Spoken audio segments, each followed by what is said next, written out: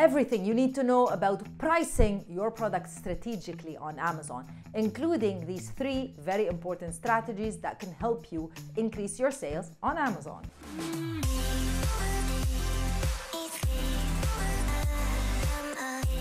The first thing to do would be to subscribe to the channel, as well as like this video and leave us a comment in the comment section below. And make sure that you check out our free masterclass training, link in the description box of this video, if you want to learn a little bit more about selling on Amazon in the Middle East. Inside of your Amazon listing, you're gonna find 3 places where you need to add prices. You're gonna find your price, the sale price, and the recommended retail price, or sometimes known as the list price, depending on the category that you're selling in. Your price is the price that will show up to the Amazon customer, and this is the most important price that you need to focus on.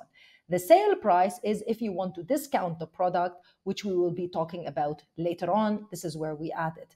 And you've got your recommended retail price as well.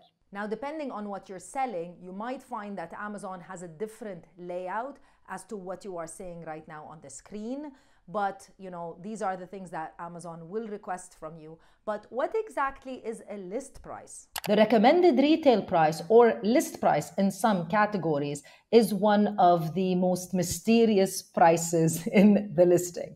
And it is somewhat confusing. If you read the criteria from Amazon, the recommended retail price is exactly that. What would be the selling price of this product if it was being sold on a different marketplace, on a different website, or even in a brick and mortar store in regular retail? The concept of this is to showcase to Amazon and to the Amazon customer that they are getting the product by purchasing it from Amazon at a really good price.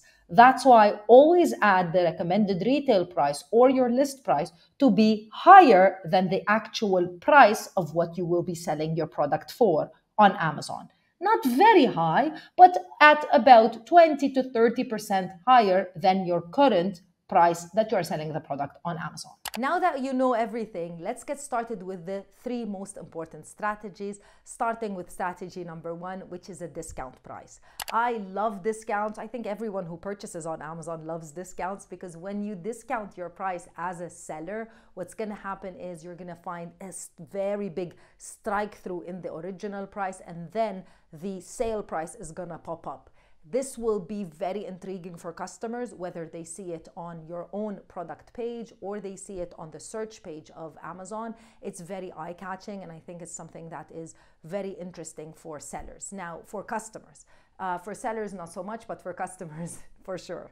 Now, in order to create a sale price, you will need to actually enter the sale price, but you're also going to need to decide on a start date and an end date, which you need to apply inside of the listing page itself. With that being said, I would highly suggest that you discount your product for at least 7 or maybe even 14 days, so that you can measure the impact of that sale, and so that it's not a very long period of time whereby you might be losing potential revenue. Second is the limited time offer, which is also very eye-catching, because when you decide to enter a limited time offer, what's going to happen is you're going to see a huge box on the screen next to your price that says limited time offer, which is obviously very, very eye-catching again. And those are the things that place you a little bit different than other sellers and might get customers to be interested to click on your product.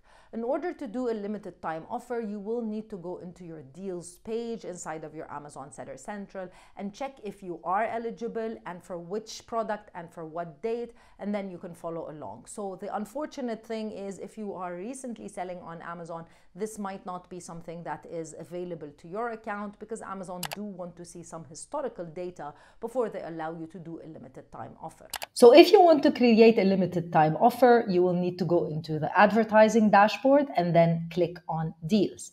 Notice that the coupons, which we're going to be talking about, is also right here in the same dashboard. So let's click on deals. Once you click on deals, then if this is the first time you're creating a deal, this is the page that you're going to see, and then you can create a new deal and then select the product that you want to add into a certain deal. And lastly, coupon codes. So coupon codes are also a very cool way of adding some more interest for customers, because they also show up as a green box on the page. And the cool thing is a coupon is another way to add a layer of intrigue where customers can be interested to purchase your product, and that small discount can get them to finally pull the trigger and purchase the product. Now, with that being said, when you create a coupon, you also need to decide on a start date and an end date. And like the sale, I would suggest that you do it for anywhere between 7 to 14 days so that you can measure its impact. And the other cool thing about coupons is that customers actually have to clip the coupon, meaning they have to click on it in order for it to be applied to their account. And you cannot believe the amount of people that forget to clip the coupon code but still end up purchasing the product, which is absolutely wonderful. Now, when you create a coupon code, you have the option of either creating it as a percentage off or a certain amount of money off.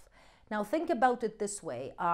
It's more dependent on how the original price of the product is and what looks better. So if you're selling products at the lower end of the spectrum, somewhere between, let's say, 50 or 60 dirhams, it would look much more impressive if you say you're doing a percentage off, like 50% off, or maybe 50% is too much, like 10% off or 15% off looks like a bigger amount of money.